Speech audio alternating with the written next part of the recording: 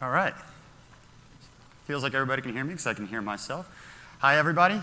Thanks for joining our session today. We're going to be here today, as you can see, to talk about how to build a FinOps practice and get the most out of your cloud spend within your organization. Now, the most important slide is this one. It shows us. I see a few familiar faces in the crowd here, but for those that don't know me, my name is Eugene Khvostov. I'm Vice President of Product Engineering at Apptio.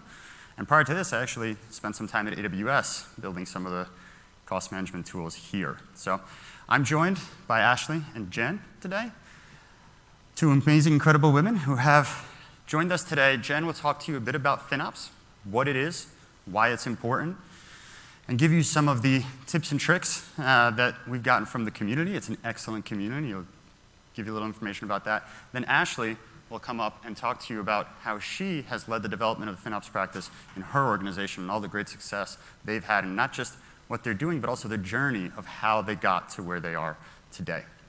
So with that, I will pass it to Jen and get off the stage. There you go. Wait, do I need this? Yes, thank you.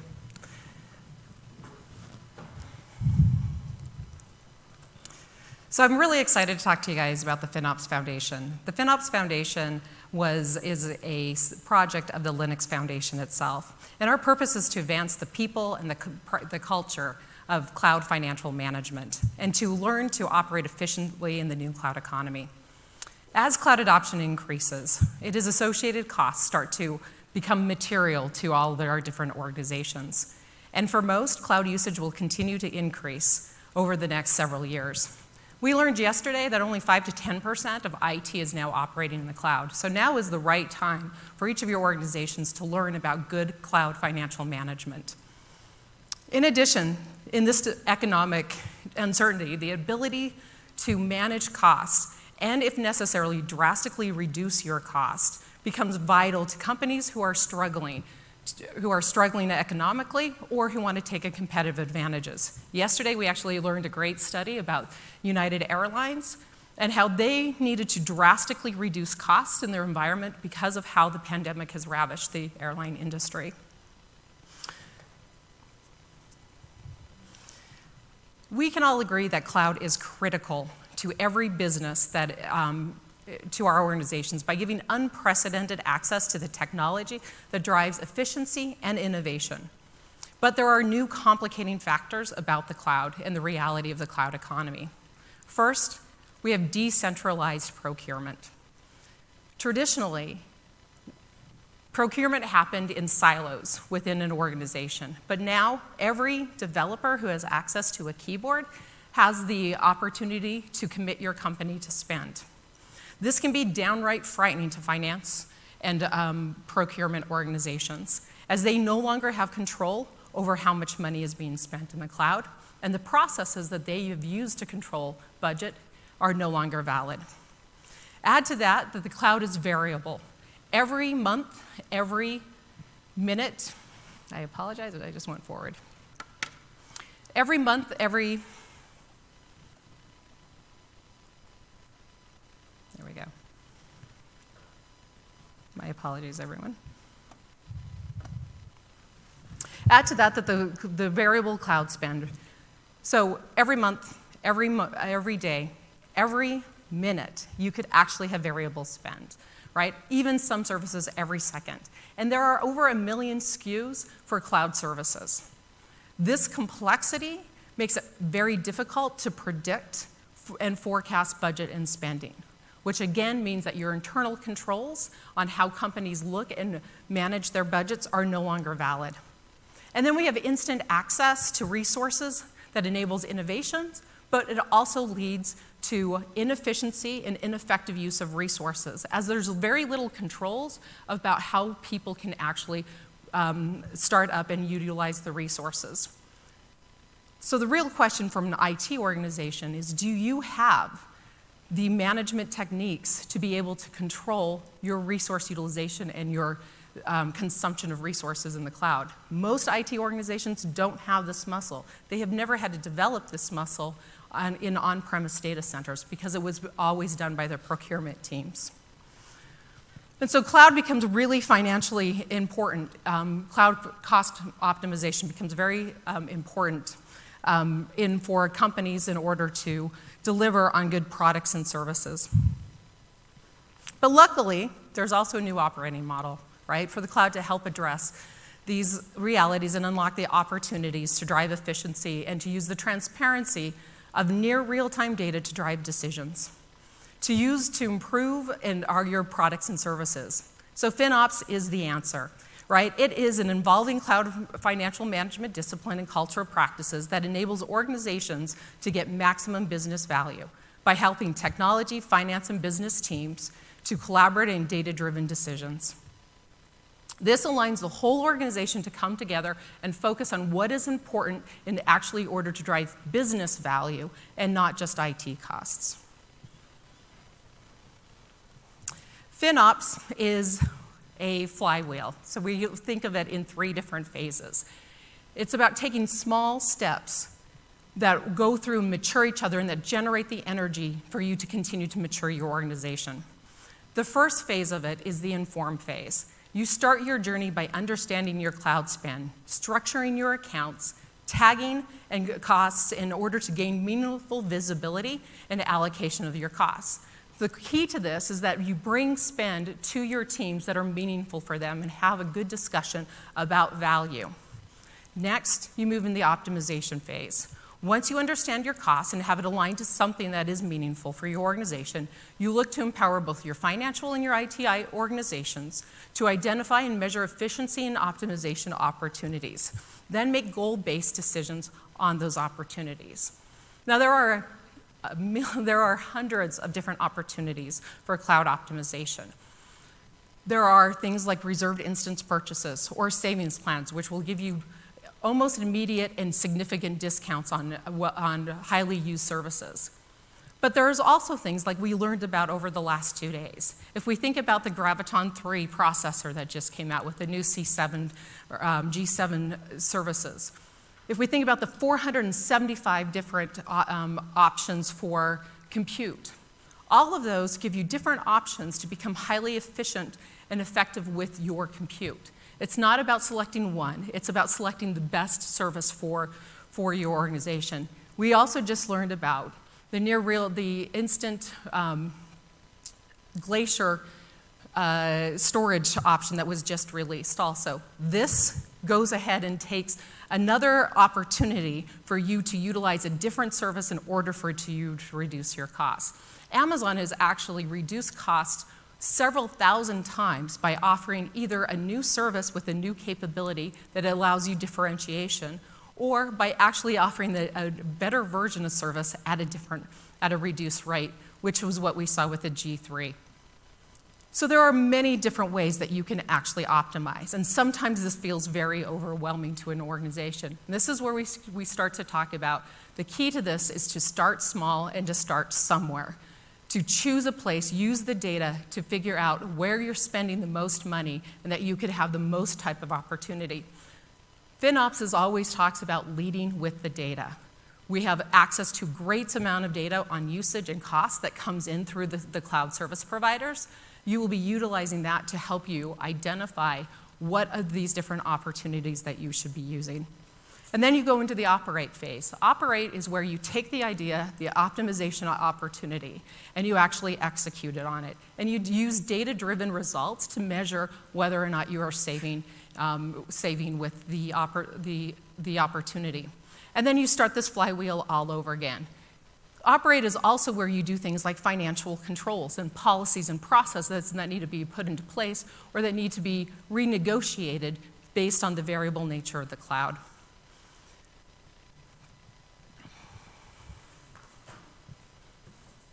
So where do you start? When we think about the culture shift that is happening with cloud, it affects almost every part of your organization, right? We think about going from the centralized procurement to being decentralized. We think about going from variable from fixed to variable spend, and then we think about going to an unlimited access of resources. There are a lot of different parts of your organization that are going to be impacted. And so we highlight that there are 4 personas that are usually included in your FinOps team. The first is the executives, making sure you understand what it is that the executives actually need to do in order to demonstrate fiduciary control.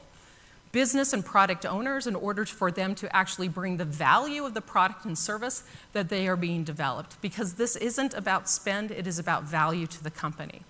And then finance and procurement will all need to know how it is that are we going to forecast, that we're going to budget, and that we're going to address the variable nature of the spend that is coming in.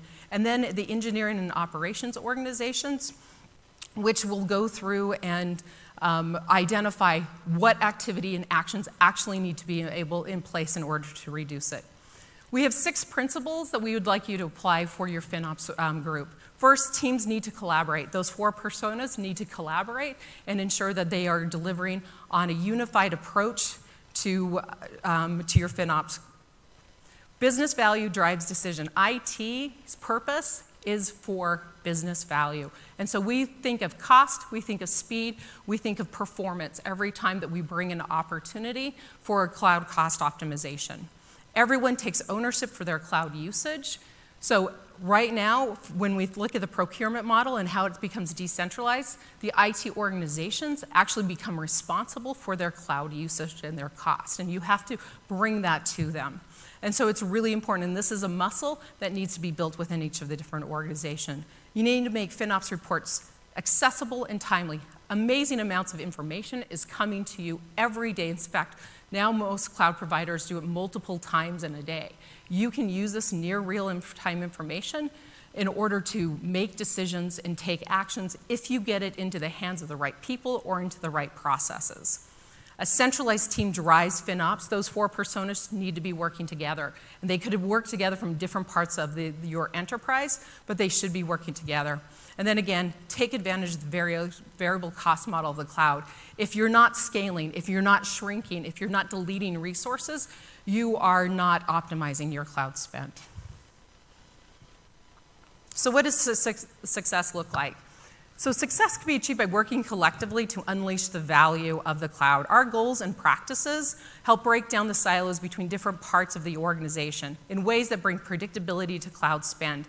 And when you get better and mature, you can get unit-based economics, which is really the nirvana for both of the finance organizations and the IT organizations.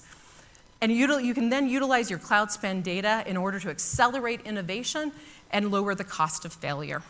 So in just a few minutes, we're going to hear from Ashley and understand how she has applied FinOps to Pearson's framework in order to optimize the cloud spend. Ashley and I are part of the 4,400 FinOps practitioners community and developers, and we contribute standards, best practices, and provide directed learning and certification for professional advancement. There is ample opportunity for each of you to learn from the community, to participate in the community, and even to lead in the community. I'd like to take this opportunity to thank Apptio, who has been a key supporter of the FinOps Foundation since its inception, and so we appreciate it. Thank you, Apptio. And now, please welcome Ashley Hromatko.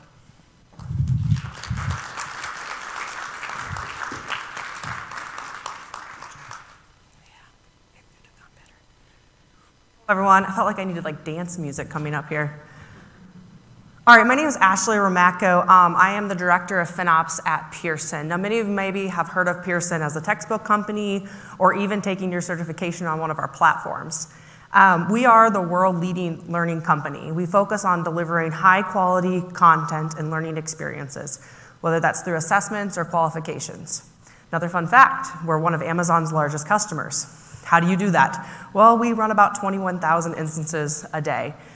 We have over 300 applications running and hosted, and we've actually closed down nearly 93 data centers in the last 10 years or so. The 300 applications that we run, they represent over $3 billion in annual revenue.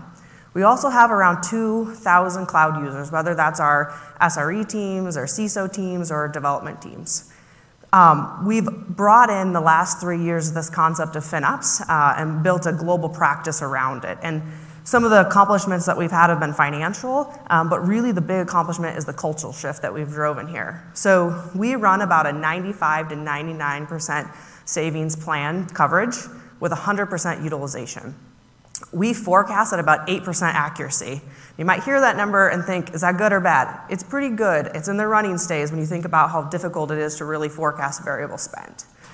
The big number, in the last 3 years, we've been able to save Pearson $15 million by having a FinOps practice. And we'll go into next year with a 100% allocation method created, charging back to each of our product teams. Let me take you a little bit back through our journey, because we didn't just get there overnight. So in the early 2000s was a big peak of innovation for Pearson. We launched most of our online products. Many of them are serving millions of learners today. As we launched those products and we were in high innovation, we started to have periods of snags with our data centers. You probably can relate to a lot of this. Capacity limits, not agile enough, heavy procurement costs. Being a testing industry, we needed to have servers ready when we had students testing on 1 day a year, but we didn't need the rest of the year, right? So our services got a little fragile. And so by 2014, we developed that we needed application teams around our products, and we went full customer-centric with these application teams. In 2012, it was very evident we needed to leave to the cloud. It was going to be the only way we were going to be able to scale and transform our products. And so we began that journey. And at that time, we decided we needed to embed our dev teams with our operation teams and embrace the DevOps culture. By 2016, we were fully embracing the cloud, and the proof was really positive for our customers. However, we had some work to do on the back end. We really needed to transform our talent, and maybe this is relatable to you as well, where you've got DBAs, system admins, but we need to get into that cloud mindset. Started with a lot of the lift and shift, but moving to more lift and transform.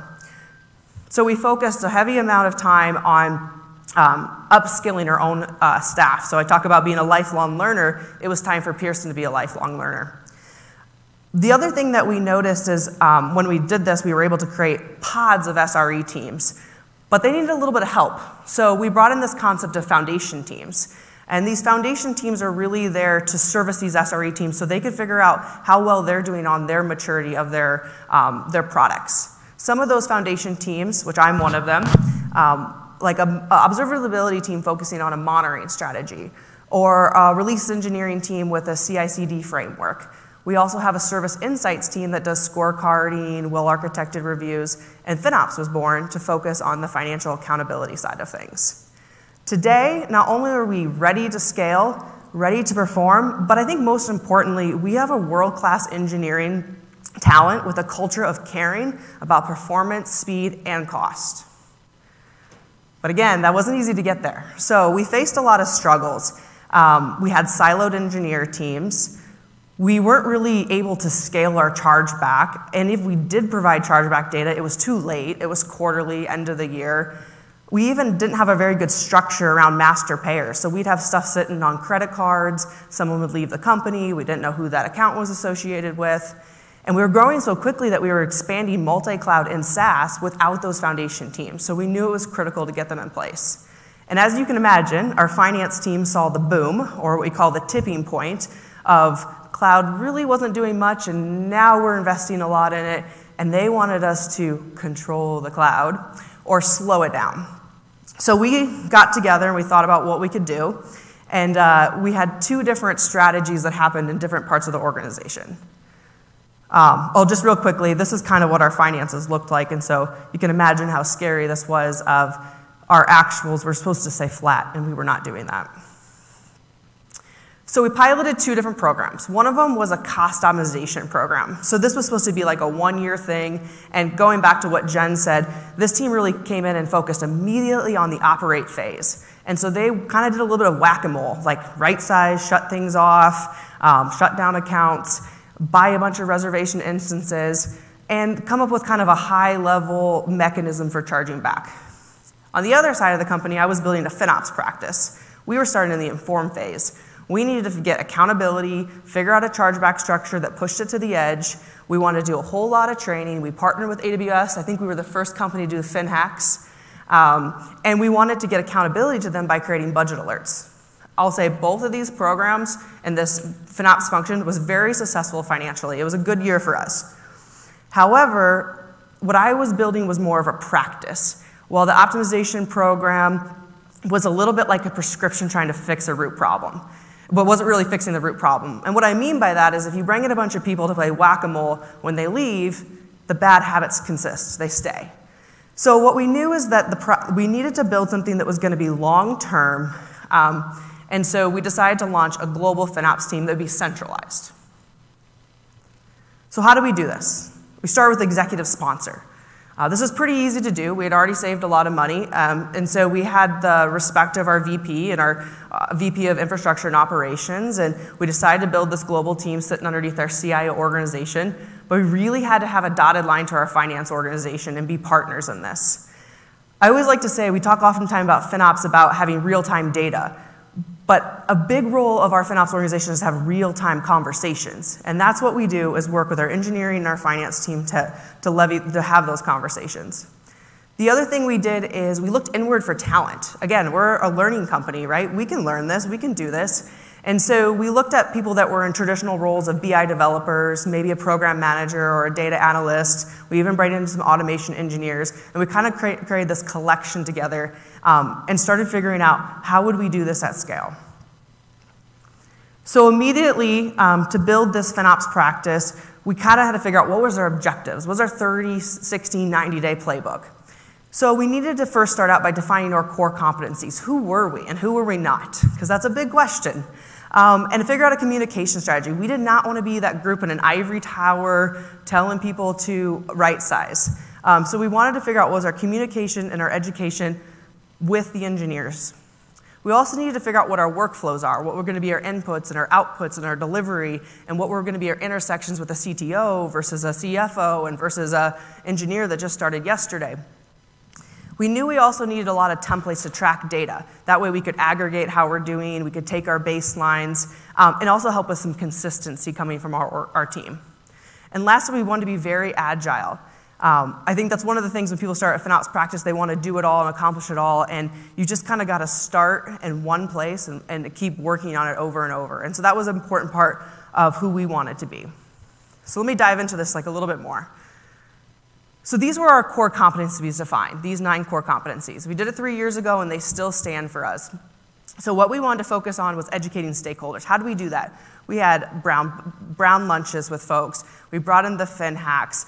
Anytime there's a re-event or any announcements, we wrote blogs. We also did this cool thing of pairing people together. We maybe had someone that was really good at Spot and someone really good at Aurora Serverless and got them to work with each other. Focused a lot on cost optimization. It's not the most shiny thing, but we do the bill. And so we wanted to figure out how to reduce toll on that so we weren't spending weeks trying to process it. We also went ahead and partnered with Cloudability to bring in a cloud financial management tool. This allowed us really, really quickly to get our engineers real-time data. But when you have a tool like that, you also need to have a team that's administering it and working on pushing the new features out to the organization. And so we continue to manage that tool in-house. We also wanted to work a lot on our forecasting. So if you can imagine, like I said, we have 300 different products. If they're all submitting their own forecast to finance, there's no consolidated view of our investment with AWS or any other cloud provider. So we came in to help support that relationship.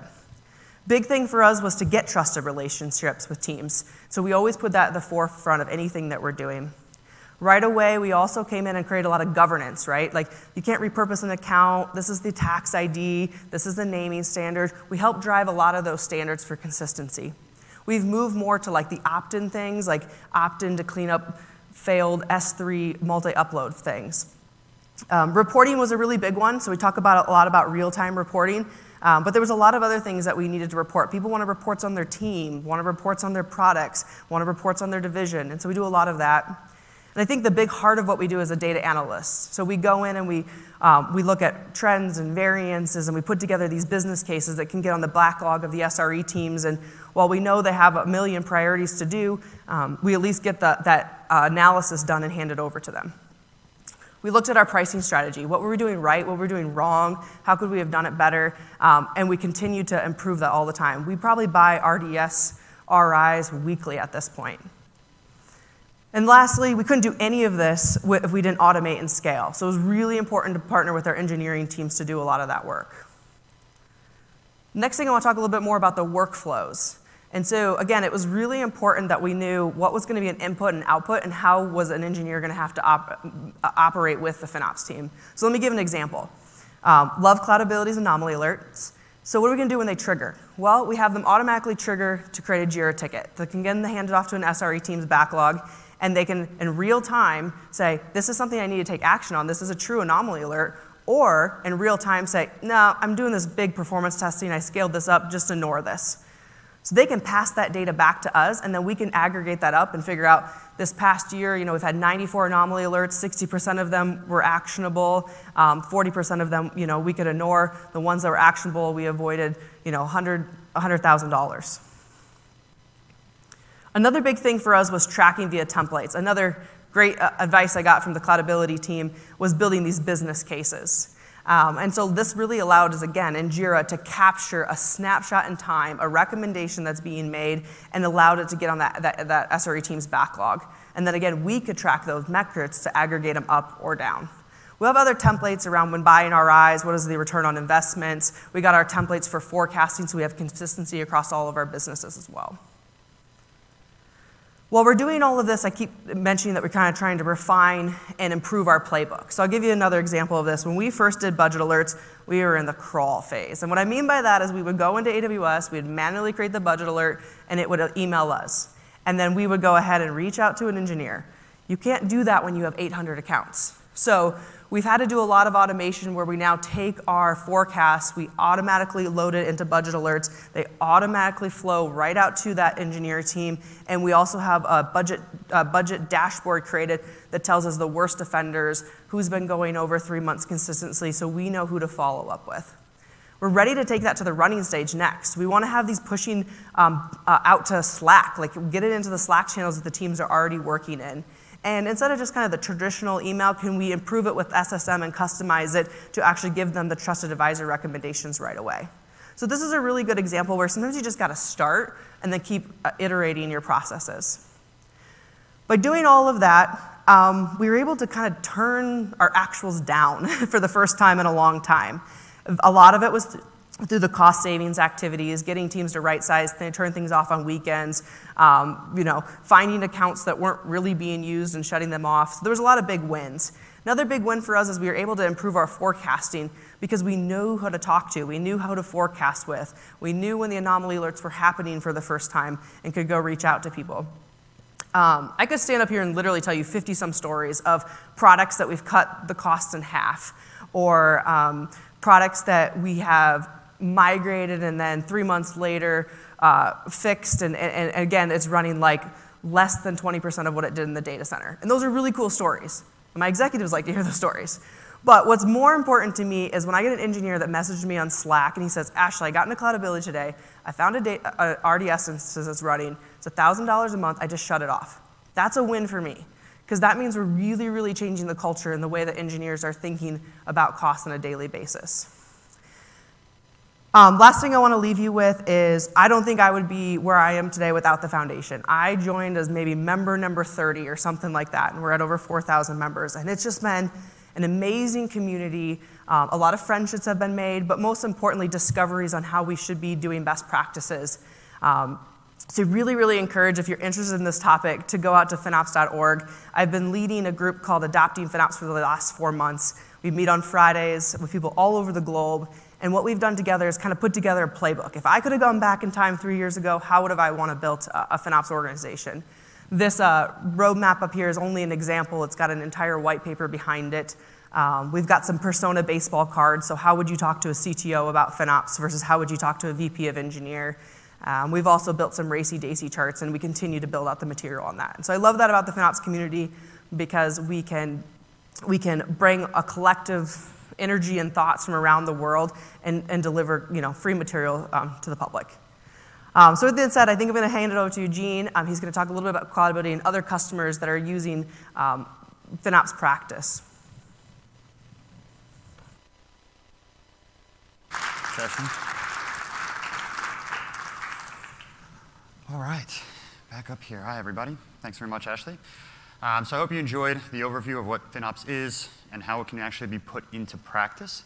I'm going to spend just a few minutes digging a little bit deeper into that, talking about what are the actual pieces of the Cloudability suite of products that allow you to accelerate the development of your own FinOps practice. I know I'm standing between you and the bar and or dinner, so I'll make sure to be concise. So let's just re-ground ourselves. Jen and Ashley both mentioned FinOps, inform, optimize, operate. It's a continuous process that needs to happen continuously every day, every week, every month. There is no single silver bullet, one-time thing that you can do that will allow you to get the most out of your cloud spend for the fullness of time. Oftentimes, we get asked, what are the KPIs that I need to set? Or how do I measure this success? Ashley just talked about a few that she uses. The most important thing that we tell folks is you have to start with somewhere and something. You have to create your key performance indicators just like every other area of your organization creates them. Those might be RI or savings plan utilization or coverage, might be savings realized versus potential savings, things of that nature. And you'll continue to enhance those KPIs. You'll get new ones, and we'll talk about how you do that. But one of the most important things is starting in that inform phase, as Ashley just mentioned, because it's very important to understand how much you are spending as a consumer of these cloud services so that you can own those costs and do something about them. So one of the things we're going to talk about today is the Cloudability suite of products, but we're also going to talk about some of the trends we see and some things that we hear from our customers and even practitioners in the community about how it's not just cloud spend, it's not just what my teams are consuming from AWS, but it's starting to be more than that because those teams are starting to consume other IaaS, PaaS, and SaaS products, Snowflake, Datadog, and a lot of the folks that are out there. And those are also consumption-based costs that come in very frequently, and you need to be able to allocate and view those so you can own those costs as well, and subsequently optimize those costs and put that into your operating model. So really quickly, what are some best practices that our customers have put into place? The first two kind of go hand in hand, right? We talk about near real-time visibility of all spend. I really like Ashley's comment. It's about real-time conversations, and that can happen only if you have accurate visibility into your costs as a consumer of these services. So it has to be based on that actual consumption. You have to be able to allocate all of those costs that are coming in. You also want to get to what we've called unit economics, or the community calls unit economics, because that is a better context for your cloud costs. Your costs might be going up, but is that a good thing? Is that a bad thing? If your business is growing and you're a ride-sharing company who's doing more rides, or you're a learning company who is educating more people, that might be a good thing. You want to put it into the context of that cost. Finally, budgeting, tracking your spend, forecasting. Very difficult to do. 8% is pretty impressive, but you want to make sure you're measuring how you're doing against those budgets that your teams have set. You want to get to a healthy usage of commitment-based discount products. Now, this is a pretty wide range, 80 to 95%, but that is by design. Some organizations have different risk tolerances in terms of your commitments to certain vendors or providers. But you want to make sure you're taking advantage of those because there's tremendous savings opportunities available for you there. And finally, it's the automation of those resources that you're not using, shutting them down, terminating, right-sizing. That is critical, but it's not something that you can get as much value out of it if you're doing it one at a time or not in an automated fashion. So finding ways to automate it, like workflows. So we'll dive in and we'll talk about how does Apptio and the Cloudability suite of products allow you to do that. I think I broke the clicker. Works. Okay. So the inform phase. It's all about informing your consumers or internal constituents of what they're spending, how much they're spending, and where they're spending it. So having that cost allocation strategy, inclusive of any custom pricing or discounts that you might have, again, it has to be accurate, is critical, so that you can do those show back, charge back, depending on where you are at and what you do within your organization, and then establish those benchmarks. So how does Cloudability help you do that? Well, fundamental, and we haven't quite dug into this too much, but the FinOps community really digs into it, is tagging. Having a good tagging strategy is absolutely critical. I'm sure many, if not all of you here are faced with that and are doing that already. But it's not a perfect strategy, because no matter how good your process is, there's always two problems. One is governance, right? You have to be able to tag everything, and you have to make sure that everybody tags appropriately.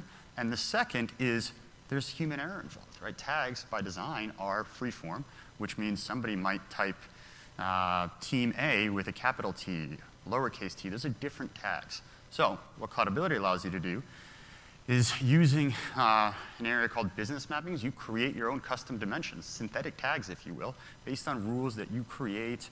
It could be based on the AWS tags. It could be other data that you bring in, and that automatically allocates those costs to the proper entity and allows you to allocate 100% of those costs. So that's one very important way, and it's probably one of our most used features.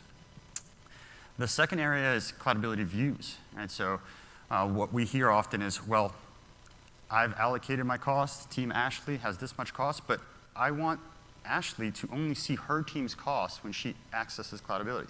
Well, you can do that with Cloudability views. Finally, there's unit economics. And we're going to talk a little bit more about this later on, because it is probably in more the walk or run phase. But getting to that cost that is in the context of your business, cost per insurance claim process, for example, if you're a insurance company, that allows you to become much more effective in the way you deploy your FinOps practices. This is the one everybody gets excited about, the optimize phase. This is where you get to save money, right? Well, it's not just about saving money. It's about getting the most you possibly can out of your cloud spend. Yes, it's exciting to be able to say you saved $15 million. That's amazing. But you want to also be able to make that sustainable. So detecting anomalies, anomalous usage, and the associated spend with it, that's something that Cloudability does automatically. But we also identify opportunities for you to save money via termination of idle and over-provisioned resources, not just compute, but also RDS, S3, Redshift even. Those are areas that are often overlooked in terms of where you can save a tremendous amount of money. And finally, we also provide, actually as of 2 weeks ago, and I think if you were in the crowd, just released this and built this, so kudos, our own savings plans recommendations, which are complete with a financial picture. They also actually, if you do have convertible RIs or still have those, we will make the modification recommendations and then the savings plan purchase recommendations, as opposed, so that you get your maximum value out of your convertible RIs, and you also get that business case, if you will, of your recommendations and why you should commit to this amount of spend with the associated underlying data, so you can convince whomever it is that you need to convince that you should make this purchase, make this commitment. Now you get to the operate phase, and this, to me, is where it really gets exciting. You start to see that flywheel spinning. You start to see turning, right? So don't let the excitement of the optimize phase overshadow the operate phase. This is where you can start to really get that full force multiplier effect and start to automate practices. Things like automating on-off or start-stop for EC2 instances, creating policies for terminating idle or orphaned, if you will, EBS instances. Those are resources. Those are all available in Cloudability. They're fantastic. But one of the things I'm most excited about is the team released about 3-4 months ago. Well, we listened to Ashley and others, an integration with Jira. You can now create policies that will automatically push recommendations to the correct individuals at the right time, depending what cadence you set it at, so that they can action it within Jira. And it's a bi-directional integration. So this is really exciting because you can see what's actioned or what's not, and if not, why not. And then whatever is actioned, we will calculate for you the ROI, the savings that you have realized, or your organization has realized, from those right-sizing recommendations. This also was influenced by the FinOps community, because Jay might have to keep me honest on this, but I think the most important, or the biggest challenge that the community was facing when we did the State of FinOps survey was getting engineers to take action. And when we got the testimonials, it wasn't because engineers are nefarious people who don't want to save the customers money or that save the company money. It's because they're very busy. And you have to not only go to where they are, but you also have to bring the data to support or refute a recommendation. So that's what we did. We're continuing to enhance that. We're starting to see a lot of usage there and a lot of power coming out of that in the past 3-4 months since we've launched it. So a couple more slides before we get to the live Q&A session. I've talked about the Cloudability suite of products. That's also a particular point of pride for me. I stand on the shoulders of giants. The team is amazing at building this. If you were in this room a year ago, I guess you wouldn't be in this room, it'd be virtual, but there wouldn't be a suite of products. It was just Cloudability. So what is the Cloudability suite? Well, we still have Cloudability. We still invest in it to a tremendous degree. But the team has also, in the past 6 to 9 months, launched Cloudability Shift, which allows you to plan and model out migrations from data centers or other on-prem environments, hybrid or otherwise, into the cloud. And then once you land on a plan, you can actually track through, via integration with Cloudability, the progress of that plan, which invariably there's stops and starts or hiccups and things that change, and you get to model that out. We also launched Cloudability SaaS. I think Jen alluded to it. This phenomenon of decentralized procurement, it's not just in AWS. Many are mirroring that model, Snowflake, Datadog, Cloudflare, others, where an engineer who has access to a keyboard can actually commit the company to various different costs, buy licenses. Product managers on my team can buy balsamic licenses, and we're on the hook to pay for those.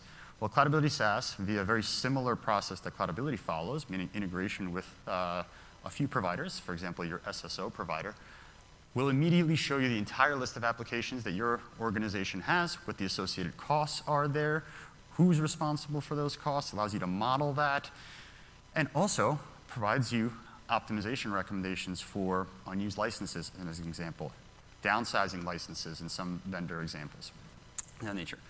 Finally, Cloudability Total Cost, we're really excited to preview now, allows you to pull in and complete that thought that I talked about earlier, non-cloud direct costs, meaning you can actually bring in G Suite costs, O365, Okta, Snowflake, Datadog, Cloudflare, et cetera.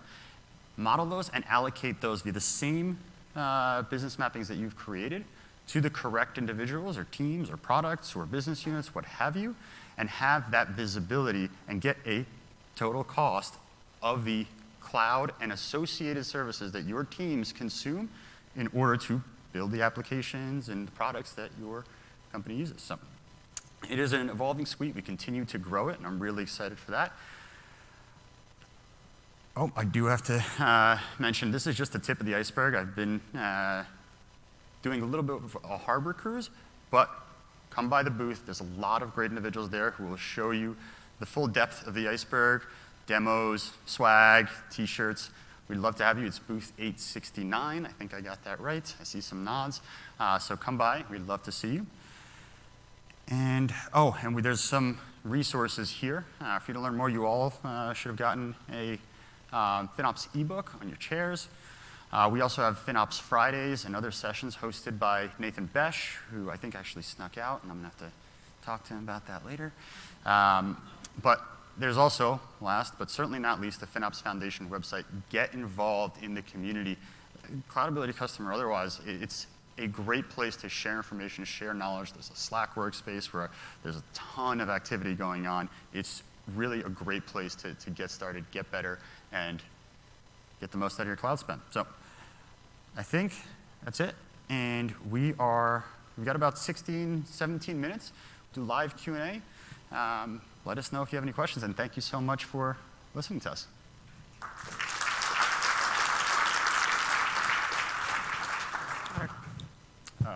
This gentleman in the middle there.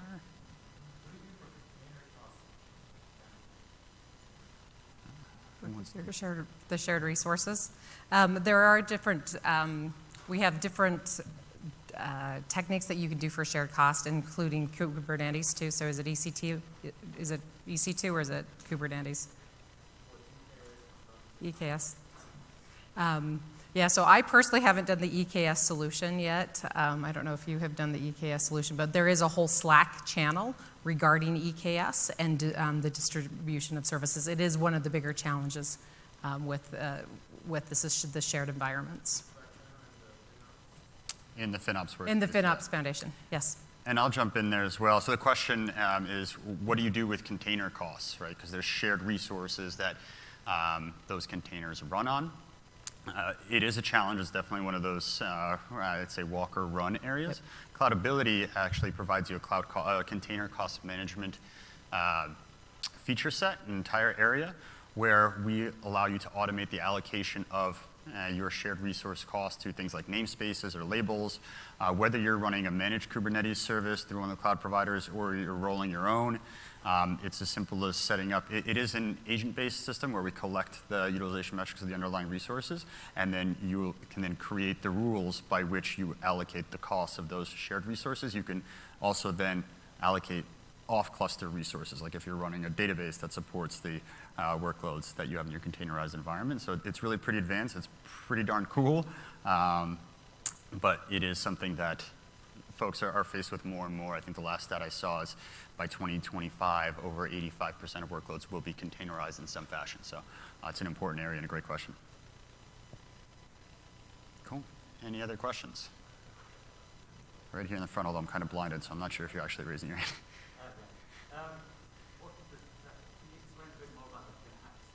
Yeah, so this is a service that AWS offers. You can ask your TAM about it. And we did it in person, but now we do them virtually. But they come up with like a 4-hour working session where it's real hands-on experience. They get into their own accounts, the engineer teams, and go through activities to learn about Cost Explorer and how they can optimize. And sometimes we walk out of that session and people have cleaned a lot of stuff, things, shut them off. They do a lot on spot training as well. So just ask your TAM about them. The whole team that offers it, it's amazing. I think you get like swag with it too, so that's cool.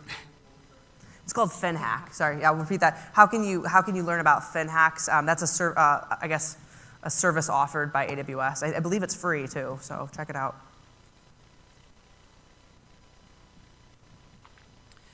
All right. Any other questions? Over there on the left-hand side.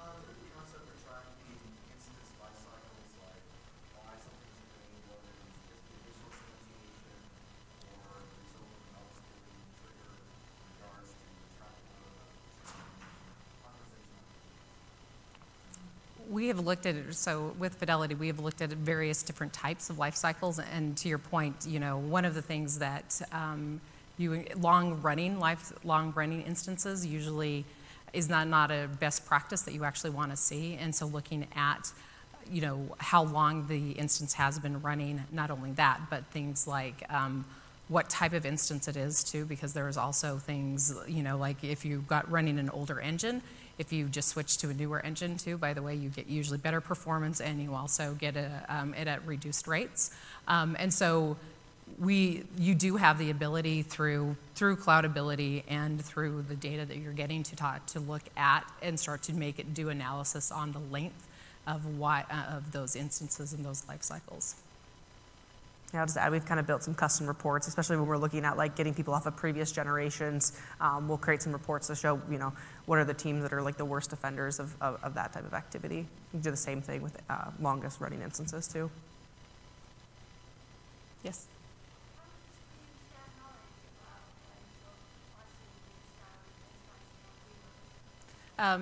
So from the FinOps perspective, you are not allowed to actually talk about your agreements with the various providers. That is one of the rules of the foundation itself. However, what we do talk about, though, is other types of opportunities and the fact that you should be in negotiations with your cloud service provider. Some people don't know that that is an option. And also then the purchases that you can make, either through savings plan, advanced reserved instance purchases, and other ways that you can negotiate with the providers in order to get better rates. Yeah, and I'll provide an example too. One thing about the foundation is I was trying to convince our executive team to move more with 3-year savings plans. And so I was able just to ping a few people to ask, what percentage do you do on 1 year versus 3-year, and are they all up front? And so we were able to get some benchmark data that I could take back that helped influenced our move. So there's a lot of those conversations happening. The State of FinOps survey is a really great one. It's where I got that number of benchmarking myself against how other organizations are doing forecasting. Yeah, so just to add on that, once a year we do a State of the FinOps survey, survey, and it's actually open right now. And so if you become a practitioner, you can participate in the survey. I think we've already had over 1,000 people actually answer the 2022. And this allows us to identify the areas where you're having challenges, and then it sets the agenda for the next year. So last year we heard about the shared environments. We heard about being able to get engineers to take action, and so we created working groups and SIGs in order to address those areas and get content. And so you really start to be able to participate in the community and see what other groups are doing in order to have those challenges. I saw another question. Why don't you go ahead?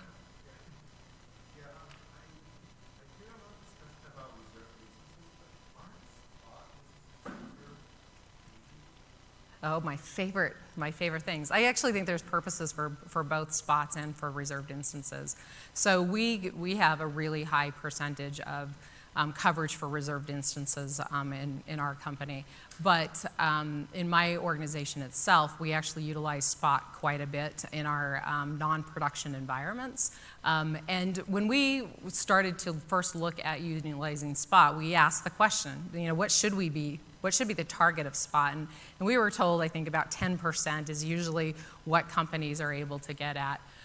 By utilizing Spot and integrating it into the pipelines in our non-prod environments, we were actually able to launch 56% of our compute in Spot itself.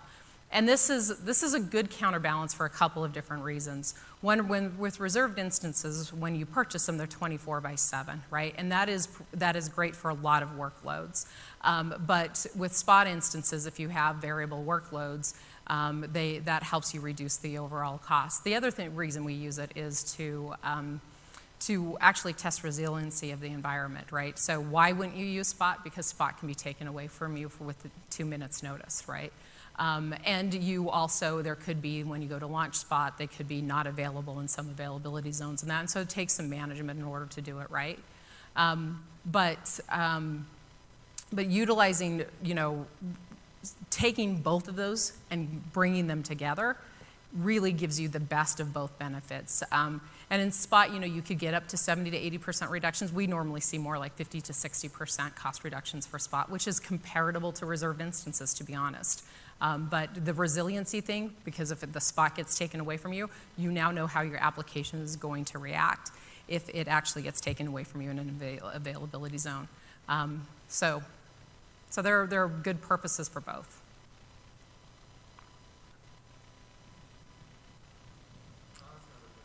Okay.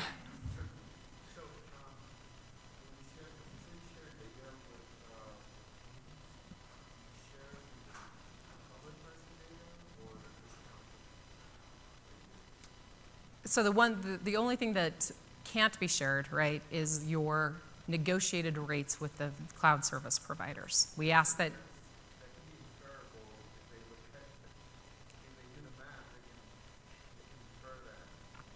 Well, do you mean within the FinOps community or within your organization sharing the price? Oh, with your organization, we don't really announce what ours is. I guess there are ways to infer it, but usually, I would look at your procurement group to make sure that you know what the legality is about talking about it, even within your organization.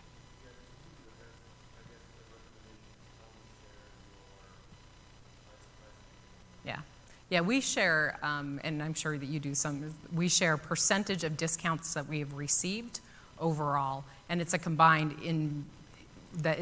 metric that includes that discount, but it also includes reserved instance purchases, and it includes Spot instances too. And so that's the metric we go through, and the one that's probably more important. We have to share that information with our solutions architects that are coming up with designs and getting those initial quotes too as well. I think there's, from the broad set of customers, there's an additional reason besides just procurement, which is the fully discounted rate and associated cost. That can vary, right, if an RI applies or doesn't, and that floats unless you have that turned off in AWS. Which means that a team can get hit with a surprise spike in costs or a decrease, and it's highly variable from that perspective. showing either the public rate, or in Cloudability, you actually create your own custom rate and apply it as a business metric. The same way you create a rule that says, calculate my cost per ride completed, you can create your custom rate, and that's kind of the rate you show externally, or externally to your FinOps practice, or to your internal constituents, but external to your FinOps practice. That also, we've seen organizations who have the added benefit of doing that and being transparent with it, right? This is the rate for this, for that, for these SKUs. It includes an internal upcharge that funds the FinOps practice, because it becomes a self-funding internal team from a financial chargeback perspective.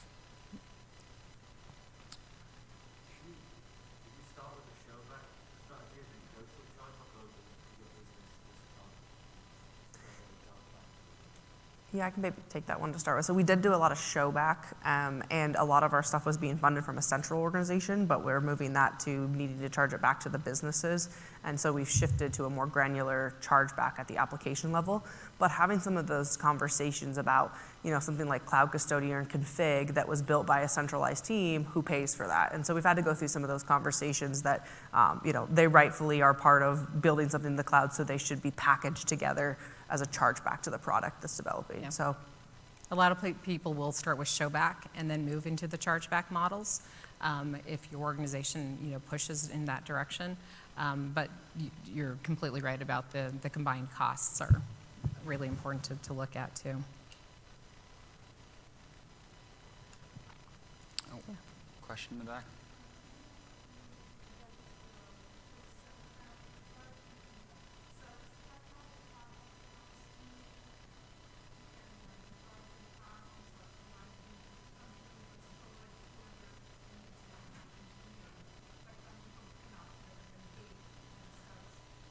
Oh, I see. Is the question, do either of the organizations kind of curate the resources or services that are available to the developers internally, and is that managed by the FinOps organization?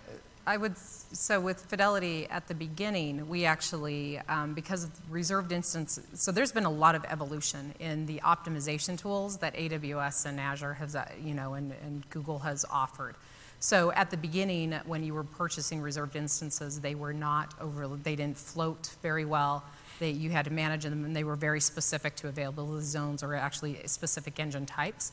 And because of that, we did try to manage the type of services and engines and things like that, so that we could get proper coverage. But with the savings plans and other type of things now, there's not the need to necessarily do that. And so we actually try as a FinOps organization not to tell groups to use technology or not to use technology. It's about having a good discussion with them and allowing them to make the choice based on performance, based on value, based on cost. Yeah, we're the same way. I'd say the one exception for us is the marketplace. We've been heavily pulled into that as a FinOps team. And so we'll be probably moving over to private marketplace here shortly, where we will make a curated catalog, so we can manage that a little bit better. But let the engineers make the decisions and the calls, as long as they're comfortable with their committing to, if we do reservation purchases with them. Sure.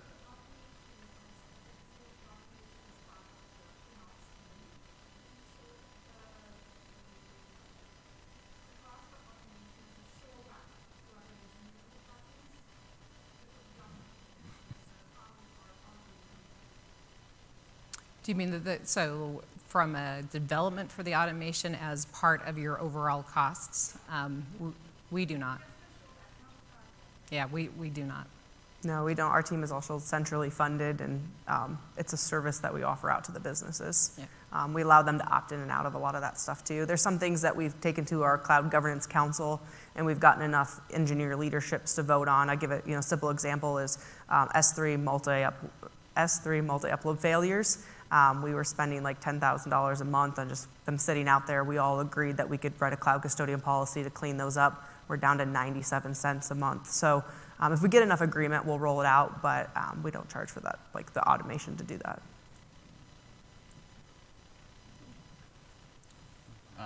Sure, gentleman in the aisle, and then we'll move to the question.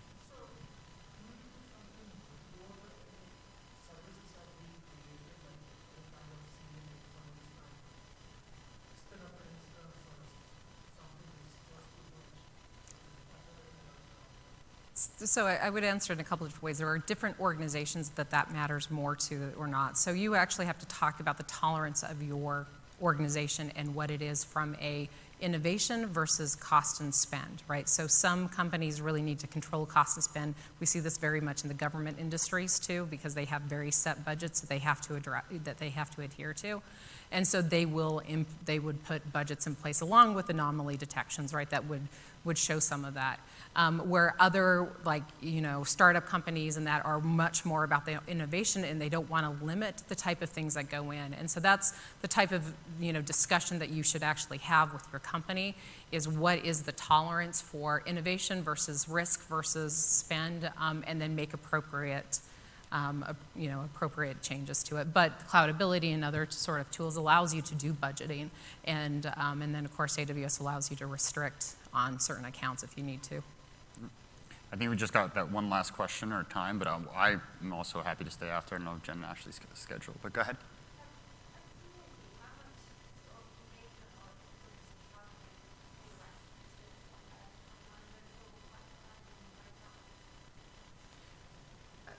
So I wouldn't, as a community, we do have discussions with them, but I would actually say it's the community, like Pearson has worked with AWS, and these different companies itself work with them and give them their set of requirements for it. I am always amazed at AWS and Azure about the difference in the model versus some of the legacy traditional IT providers, where they have a mind toward optimization and savings and continual cost per unit reduction. And so, their products and services in that space has really expanded over the last 3 years. And so I think we can be influential as not just the foundation, but as members of the community itself, especially if you're coming in with a well thought out idea. Yeah, we're definitely louder together, as Eugene knows. They definitely have an influence on our roadmap. So, okay, I think is there that one question, or I'm getting the hook. The music's going to start playing. It's like the Oscars. But again, thank you all very much. Thank you, Jen and Ashley, for sharing your insights, and hope you have a great rest of your re:Invent, folks. Thank you.